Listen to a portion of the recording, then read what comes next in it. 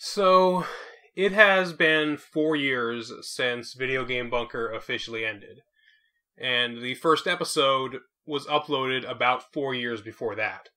Now I feel like I can look back on the series with a solid sense of perspective. Admittedly, I wasn't 100% sure what I wanted to do with it when I first started.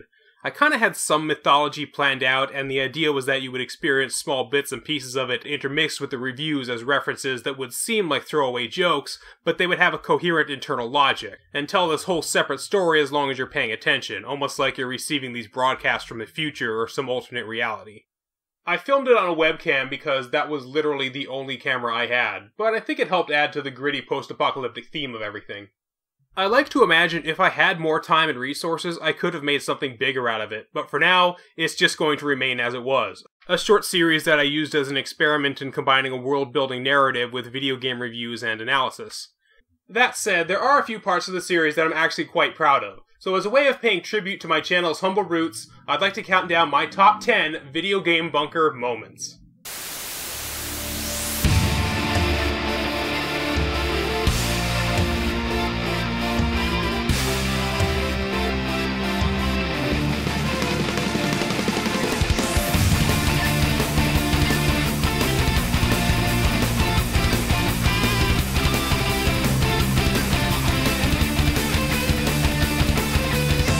Number 10. The Chrono Trigger Rickroll. But if Sega could put together such great music for the Sonic games, why couldn't anyone else on the system?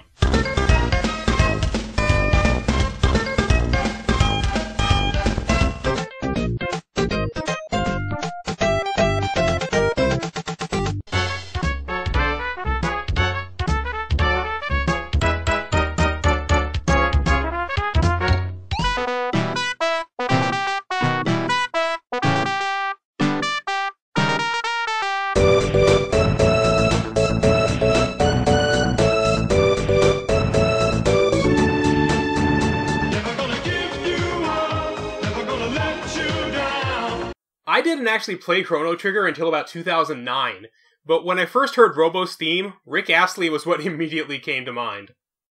Admittedly, I wasn't the first person to make this comparison, and I never claimed to be, but just the fact that it comes out of nowhere is something I really like. Just that bit of a lead up to it when I play Robo's theme and the viewer goes, "Wait, what? Wasn't Chrono Trigger an SNES exclusive? What did that song sound like on the Jet?" Oh, okay. I received comments from people who said they laughed their ass off at this, which is always a great compliment. I love it when I can make someone legitimately laugh out loud with something I've written. Number 9. I'm not saying this conversation is a direct quote between me and my older brother, but it's exactly how something like that would have gone down. Whose turn is it to take out the trashes this week? Hey, pause the game real quick. No, I wanted to do the end spade. Dude, pause! No, you're just gonna have to hurry. Go do the trashes. Damn it, pause the game! I said I want the trashes done now! I almost get PTSD just thinking about it, and I like to imagine a lot of younger siblings experience the exact same thing. In the grand scheme of things, it really doesn't matter. It's just a game, but it's just so petty. I feel like I capture the mood and frustration pretty well with it. It's just a microcosm of everything older brothers do to put their younger brothers through hell, even when playing a video game together. Number 8. The password from Wall Street Kid. I remember trying to use this password system as a kid, and it really is as unwieldy and awkward as it looks. So I guess it's time to enter a password and try again, but oh my god, my eyes! Look at the size of this fucking password! I never really had a problem with passwords, but look at this beast! The entire alphabet, every number from 0 to 9, and 3 symbols, and if that wasn't enough, they added the entire alphabet again as black letters on a white background for a grand total of 65 possible characters and 52 digits in the passwords. If you do the math, that's 65 to the power of 52, or 1.86 untragentillion combinations! I don't even know if I'm pronouncing that correctly! With the possible exception of Golden Sun, this remains the most insane password I have ever seen in a video game, and at least in that one you have the option of using a link cable. I don't have much to say about this, but I just love the delivery of the whole section, just how bewildered and incredulous it seems. Of course, that was also the first time I learned the word untragentillion, so I always like being able to expand my vocabulary. Number 7. The whole game is based on secrets, but there's a difference between secret and just fucking impossible! Impossible? My mother can beat this game! In fact, it's one of the only NES games she still plays 20 years after its original release, as seen in this archival footage. Yep, that's my mother, and yep, she can beat Milon's Secret Castle. These days, she mostly plays Facebook stuff, but someone once commented that they thought I was joking when I claimed my mother can beat the game, and then laughed out loud when I actually showed it. And that's exactly what I was going for with the joke, so I'm so happy it landed as well as it did.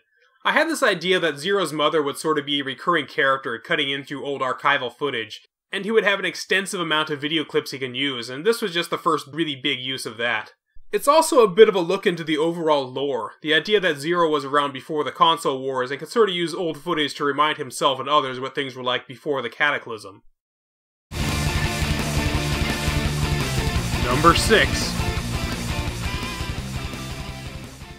He can even travel through walls! He's a fucking poltergeist! Hey, Zero, what's going on? What are you doing? What the hell are you doing here?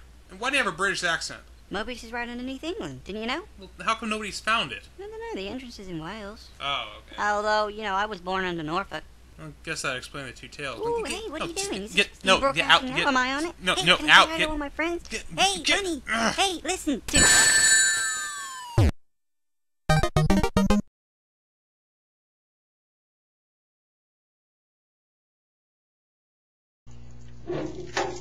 Tails invading the bunker. I'm really kind of surprised this one is so low on the list. There are so many quick jokes in such a small period of time, and there's a lot of little touches that I love. My favorite is probably the white box that appears around Tails when he gets shot. It's a reference to exactly how light guns worked in Duck Hunt, and of course Commander Odo picking him up afterward, which continues to be my channel avatar to this day. Throwing the pills away at the end is sort of a cliche, but I felt like it made sense in context, since we've never really seen anything quite this crazy in the show before. I've always been toying with the concept that Zero is slowly going insane after being cooped up in the bunker with nobody to talk to, so the idea of funny hallucinations just stuck out to me. Tails is voiced by my friend Oi, who has been a recurring feature of this channel, which led to the whole lampshading of why he has a British accent. Mobius is right underneath England, didn't you know? Well, how come nobody's found it? He basically co-wrote Tails' lines, so that part about Wales and Norfolk were pretty much all him. The joke, of course, being that people care so little about Wales, they could literally have an interdimensional portal in their country and nobody would notice. And Norfolk is sort of the Alabama of England, so having a deformed inbred fox with two tails just makes sense. He even threw in some references to the Sonic animated series and Ocarina of Time. Hey, honey! Hey, listen to... If this is your first time realizing these jokes, that's probably why it's so low on the list. I feel like I could have delivered the lines better, but hey, I'd never done an effect like that before. It was a learning experience. Number 5. Critical Marine has always been an ally of the show, so I was really happy I was finally able to use him in a scene. Gentlemen, this is the reason why I've called you today. This is our target. He identifies himself only as Zero. For the past 12 months, he's been broadcasting from an undisclosed underground location known only as the Video Game Bunker. All efforts to trace the source of the broadcast has failed, as he seems to be using some sort of advanced encryption and scrambling technology. In the past, he has shown himself to be a conscientious ally, tearing down such targets as Sonic the Hedgehog, Castlevania, and Twisted Metal. However, things have begun to escalate. As you may remember from May of last year, he voiced his support for the most wretched thing to ever be spewed out of the bowels of a Nintendo boardroom, Super Mario Bros. The movie.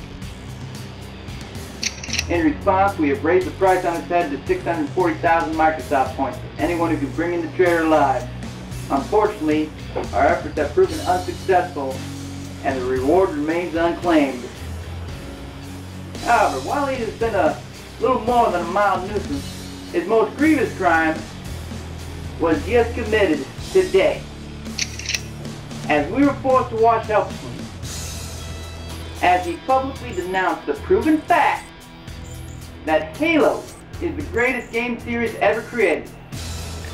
While we used to think that his broadcast was somewhat entertaining, as he bashed terrible Wii and PlayStation games, his most recent efforts have gone too far. We will not let these crimes stand. We will not rest until Zero is brought in and put on trial. He hides in a hole because he's afraid. He keeps his identity secret because he's a coward. We are the Microsoft Army, and Zero is nothing. He really went above and beyond to give me some amazing footage here. I had designed logos for the other factions, but the Microsoft Army was the only one I got to use, and he actually had it printed onto a helmet to use in his costume, which came out looking so good. I was planning on a bigger confrontation at some point, probably as a Season 2 finale, but unfortunately it never came to fruition. It would have been nice to work with him again. The main point, beyond expanding the lore of the Bunkerverse, was just sort of a stab at those really fickle fans who were like, I liked you when you made fun of stuff I hated, but then you made fun of something I liked, so you suck now. You know the type. I had to do some creative editing to hide a few jump cuts, but you can barely notice them unless you're looking for them. I think it came out looking great. Number 4. This was the debut of Season 2, and I really think it helped cement the concept I was going for with the show. Gaming. Gaming never changes. Since the dawn of the Electric Age, when the forefathers first discovered the entertaining power of bits and pixels, feuds have been waged about everything from graphics to control schemes to pure processing power. Often this was fairly benign, simple skirmishes and arguments. But in the early 21st century, the violent nature of gamers could contain themselves no longer. Nuclear launch detected. We don't know who launched the first attack, Brotherhood of Sony, the Microsoft Army, or Mario's children, but we do know the result. A worldwide cataclysm. It swept across the land, cutting down hardcore and casual gamers alike. The Jewel players and WoW players buried alongside each other in mass graves. Those who refused to join sides were exiled, forced to live underground. But one man dares to continue to speak his mind. Though keeping his identity secret, he puts his life on the line to broadcast from his undisclosed location deep beneath the earth, where he can combat the propaganda spread by the fanboy factions, unclouded by nostalgia, loyalty, or prejudice. For gamers had succeeded in destroying the world, but gaming never changes.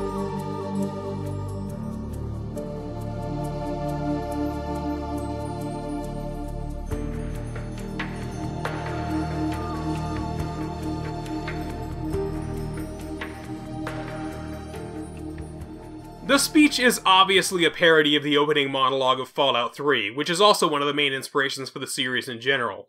I still get chills from this part. Nuclear launch detected. Which really is the premise of the show in a nutshell. What if the console wars were literal war that went nuclear? It's this strange mixture of absurd and disturbing that I've been trying to capture from the beginning, and I think this is the first time I really managed to nail it. Number 3. I have actually been quoted on this line, which is just surreal. Violent video games, like movies, TV shows, books, and music, are the result of the society that spawned them. The world isn't violent because of video games. Video games are violent because of the world. Obey! Games like ethnic cleansing exist as a result of white supremacy, which in turn stems from the deep-seated ethnocentrism and the desire for hegemony. Even if you were to prevent a game like this from being created, or suppress it from getting into the hands of people who might play it, doesn't change the fact that there do exist people in this world who choose violence to solve their problems. For decades, psychologists have been trying desperately to understand the human psyche and what makes a person dangerous, and we still barely scratch the surface. The human mind is more complex than anybody could ever imagine, and to think that a simple interactive medium is the source of everything wrong in the world is laughable at best. I was Googling it a few years ago, and there have been several places it shows up, none of which are sites I've ever visited.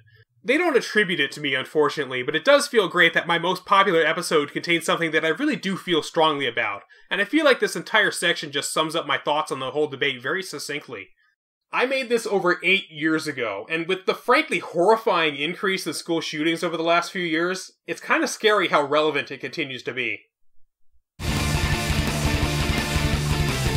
Number 2. Let me tell you about somebody you may have heard of. A man who has always been there for me when I really needed him. A man who started out as a humble carpenter, and later became one of the most recognizable faces in the entire world. A man who could perform feats others could only dream of, including coming back from the dead. And while many may say he has become less and less relevant in recent years, he continues to bring joy and happiness into the lives of his true supporters. A man who has selflessly conquered evil time and time again, and will continue to do so until the end of time. That man's name is Mario. What, who did you think I was talking about, Luigi? I think the best thing about this joke is that everything is 100% true. Mario did start out as a carpenter in Donkey Kong, and he's one of the most recognizable faces in the world. I don't think I'm the first person to point out the parallels between Mario and Jesus, but I'm pretty sure I noticed them on my own without seeing anyone else's list first. So I like to think this joke is 100% mine, at least this particular version of it. Of course, it's fairly easy to find similarities between any two people, real or fictional, and it's played for laughs with a bait and switch, but I just like the solemn delivery of it. Admittedly, the punchline could be better, but it was only my second episode. It feels a little weird saying this, but video games really are sort of a religion for me. Some people have Bible quotes that inspire them. I have video game shit. And my number 1 favorite video game bunker moment is... Commander Odo. How could it be anything else? This is my channel's mascot. Commander Odo was a gift from a female classmate when I was in college, and I have cherished him ever since. I'd been running a GeoCities blog just as a way to kill time, and I had put up a small list of things I liked, like RPGs, time travel movies, dragons, and walruses. I don't know why, I just think they're cool. But for whatever reason, she actually read my blog, and on my birthday, she came up to me and gave me this stuffed walrus. I was just shocked. I had never expected anybody to not only read my blog, but use it to find something that I would enjoy as a small gift. He used to talk, you squeeze him and he says stuff like, "I'm a walrus, my tusks help pull me onto ice and rocks." I think it was from a SeaWorld gift shop. It doesn't work anymore, that's like 10 years ago, and there's no zipper in here so I can't replace the batteries or anything. But contrary to popular belief, the name Commander Odo isn't a reference to Deep Space Nine. I've never actually seen the show. It comes from a completely separate franchise that I had this idea for about a superhero walrus, shut up, named Commander Benjamin Odo. So when I introduced him in the show during the Arctic Tale episode, it just felt like the perfect name. He is by far my favorite character, and I have received fan art of him from some viewers, which is so cool. In the Arctic Tale script, I did actually write lines for Odo even though he never talks, and Zero responds in such a way that you're only getting one half of the conversation. I didn't want to make it like R2-D2 or Chewbacca where they have to sort of translate without actually translating, like, what secret mission? What are you talking about? So it's a bit more like Wilson from Castaway. Beyond that, I do think Arctic Tale is one of the funniest videos I've done, and for whatever reason, it's one of my most popular episodes, so I have no problem keeping Commander Odo around for the foreseeable future. So with that said, do I ever plan on bringing back Video Game Bunker? Maybe.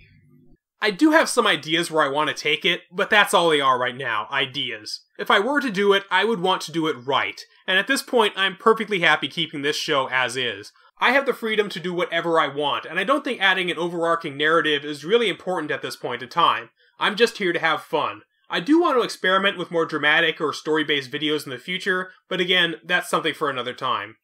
Leave a comment below with some of your favorite moments, and as always everybody, have fun,